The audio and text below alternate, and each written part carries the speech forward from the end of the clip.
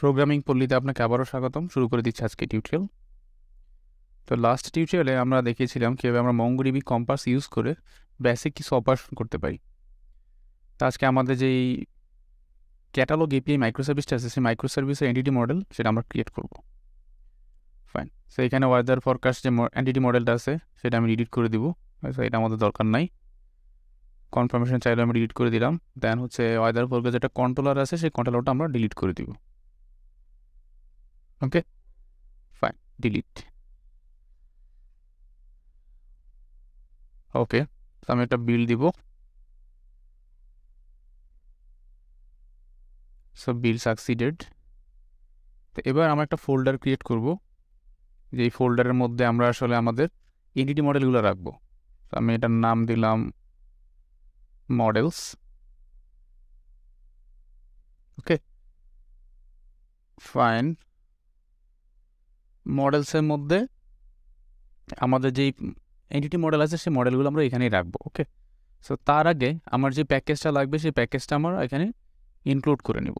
আমাদের প্রজেক্টের মধ্যে আমরা ইনস্টল করে নিব আমাদের যেই প্যাকেজটা দরকার। সো আমাদের যে প্যাকেজটা লাগবে MongoDB ডাটাবেজের জন্য সেটা হচ্ছে MongoRepo। আমরা যেহেতু রিপোজিটরি প্যাটার্ন ইমপ্লিমেন্ট করব, সো আমরা জাস্ট MongoRepo একটা প্যাকেজ আছে সেই প্যাকেজটা আমরা ইনস্টল করলেই হবে। সো আমি ডিপেন্ডেন্সিতে ক্লিক করলাম, দেন অ্যাড ম্যানেজ NuGet প্যাকেজ। তো এখানে ব্রাউজার অপশন চলে আসছে। ব্রাউজ অবশ্যই খেয়াল রাখবেন যাতে ব্রাউজের মধ্যে ক্লিক থাকে। দেন আমরা জাস্ট সিম্পলি লিখব MongoRepo। ওকে, সো MongoRepo লেখার পর যেই প্যাকেজটা আসছে, ওকে, সো এই প্যাকেজটা আমরা ইনস্টল করব আমাদের প্রজেক্টের মধ্যে। সো এটাকে আমি সিলেক্ট করলাম, দেন হচ্ছে ইনস্টল, দেন কনফার্মেশন চাইবে, আমি কনফার্মেশন দিয়ে দিব। ওকে, অ্যাকসেপ্ট, ফাইন। অলরেডি যা ইনস্টল হয়ে গেছে, দেখেন এখানে টিক চিহ্ন চলে আসছে, এখানে আনইনস্টল অপশন চলে আসছে, তার মানে এটা ইনস্টল সাকসেসফুলি ডান। তা আমি যদি এখানে ইনস্টলে যাই, ইনস্টলে গিয়ে দেখতে পাবো যে আমার কোন কোন প্যাকেজ আমার ইনস্টল আছে সেটা আমি এখানে দেখতে পাই। আপডেটে যদি যাই, আপডেটে গেলে কোন কোন প্যাকেজগুলো আমার আপডেট আসছে সেগুলো আমি এখানে দেখতে পাই। সো এই দুইটা প্যাকেজ আমি ইউজ করতেছি হচ্ছে 7.0.2, বাট লেটেস্ট এই 7.0.4 পর্যন্ত চলে আসছে। সো আমরা চাইলে এগুলো আপডেট করে নিতে পারি। আমি আপাতত আপডেট করতেছি না, যা আছে তাতেই আমার হবে। ওকে, ফাইন। তো আমাদের যে প্যাকেজটি ইনস্টল করলাম, আমি যদি প্রজেক্টে ডাবল ক্লিক করি, তো এইখানে গেলে আমি দেখতে পাবো সো প্যাকেজ রেফারেন্স আইটেম গ্রুপের মধ্যে কোন প্যাকেজটা আমরা ইনক্লুড করছি সেইটা আমি এখানে দেখতে পাবো। ওকে, ফাইন। আচ্ছা, তো আমি ক্লোজ করে দিলাম। দেন হচ্ছে আমার মডেল ক্রিয়েট করব। রাইট ক্লিক করলাম মডেল ফোল্ডারের মধ্যে, অ্যাড নিউ ক্লাস। ক্লাসের নাম দিব হচ্ছে প্রোডাক্ট। ওকে, দেন আমি অ্যাড বাটনে ক্লিক করলাম।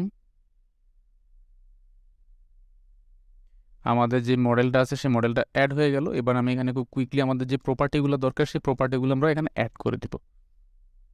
সো পাবলিক স্ট্রিং, এখানে প্রথমে হচ্ছে আমি আইডি নিব। ওকে, তো এই আইডিটা হবে হচ্ছে বিসন আইডি। আমি এখানে লিখে দিব বিসন আইডি। তো এই বিসন আইডিটা আসবে কোত্থেকে? MongoDB.bison.serialization attribute। ওকে, এই প্যাকেজ থেকে আসবে, এই নেম স্পেসের আন্ডার এটা আছে। সো আমি নেম স্পেসটা এখানে অ্যাড করে দিলাম।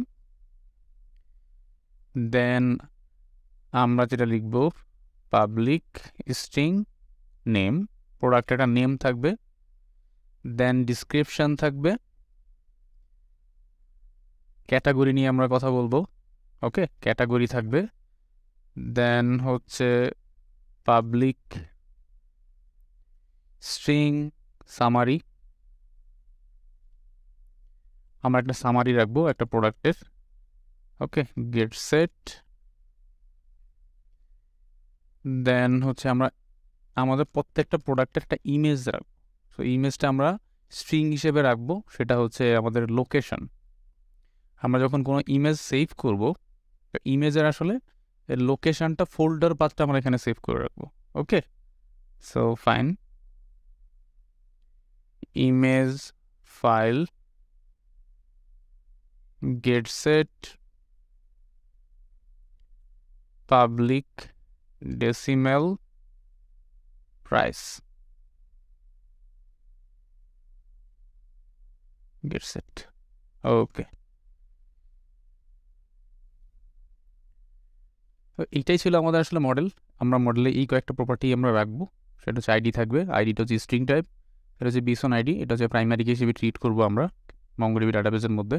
দেন প্রোডাক্টের নেম, ডিসক্রিপশন, ক্যাটাগরি থাকবে, সামারি একটা নোট নিয়ে আমরা রাখবো। আর ইমেজগুলো থাকবে হচ্ছে ইমেজ ফাইলে একটা ফোল্ডার লোকেশন রাখবো, সেই ফোল্ডার লোকেশনটা আমরা এখানে সেভ করে রাখবো, সেটা থেকে আমরা ইমেজটা শো করবো। আর অবশ্যই ইমেজের আমাদের যে প্রোডাক্ট আছে সেই প্রোডাক্টের প্রাইস, এতটুকুই। ওকে, আপনারা চাইলে আরও এক্সট্রা কোনো প্রপার্টি নিয়ে শুরু করতে পারেন, কোনো প্রবলেম নাই, বাট আপাতত আমরা এগুলাই রাখতেছি। ওকে, তো আমি একটা বিল দিব, তো বিল ডান। তো আমাদের প্রথম যেই আমাদের ক্যাটালগ এপিআই মাইক্রোসার্ভিসের জন্য যেই মডেল দরকার ছিল, এডিটি মডেল, সেটা আমরা লিখে ফেললাম। তো এই এডিটি মডেলের জিনিসটা আমরা ডাটাবেসের সাথে যেই ডিবি কন্টেক্স আছে আমরা সেটা নিয়ে ইমপ্লিমেন্ট করবো পরবর্তী টিউটোরিয়ালে। সে পর্যন্ত ভালো থাকবেন, সাথেই থাকবেন। আল্লাহ হাফেজ।